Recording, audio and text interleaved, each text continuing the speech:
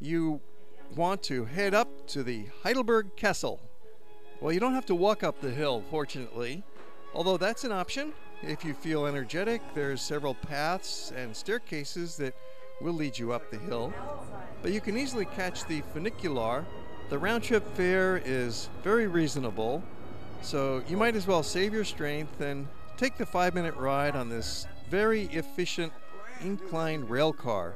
For now, you get off at the Schloss Castle station, and you walk through the arched gateway and start out by walking left onto the terrace for this grand vista looking down on the town below. You can see how the castle is built on steep cliffs to prevent invasion from the front, and with high walls and a dry moat protecting the rear. Castles like this were powerful sanctuaries in the Middle Ages. Back then, they didn't have unified governments in a country that protected each town. It was the feudal system where really each town was on its own, almost functioning as a city-state. And so these castles were critically important to safety and security and the protection of the ruling class. But then later, when they were attacked by the large cannonballs that were introduced in the 16th century and 17th century, the mighty walls could be blasted to dust. Once inside the castle, you'll be delighted to see the beautiful state of preservation of the main buildings. Some wings are well preserved, while others are extremely damaged.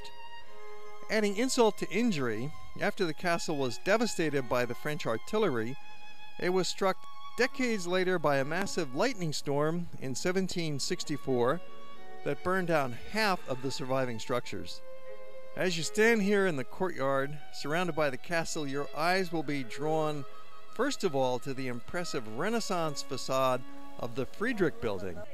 An archway on your left leads from the courtyard to the great terrace, offering another spectacular vista of the town below.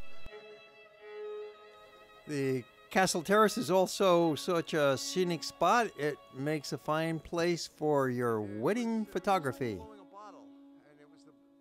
Be sure to visit the cellar on the left side. This is really one of the highlights of the castle because it contains the world's largest wine barrel.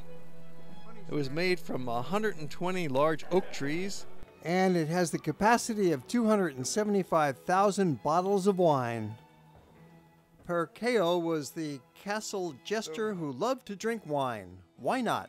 There's also a decent restaurant at the castle with an excellent wine collection.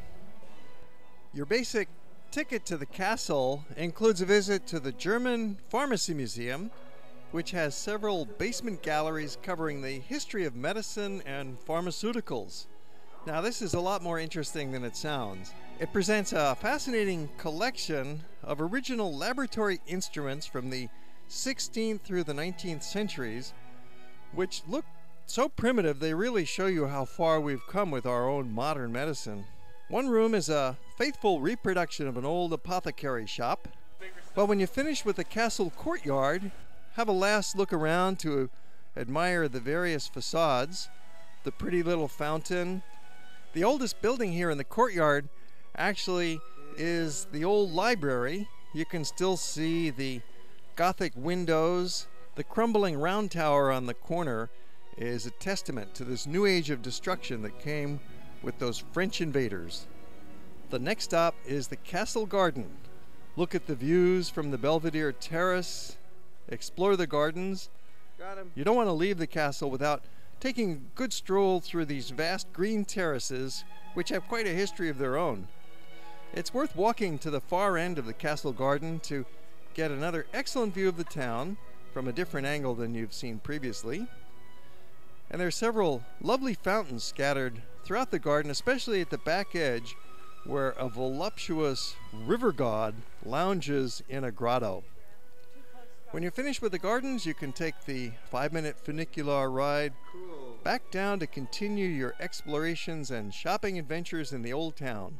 Or if you still feel adventurous, you can ride that funicular up to the top of the mountain, 1,600 feet high. There's a small amusement park up there.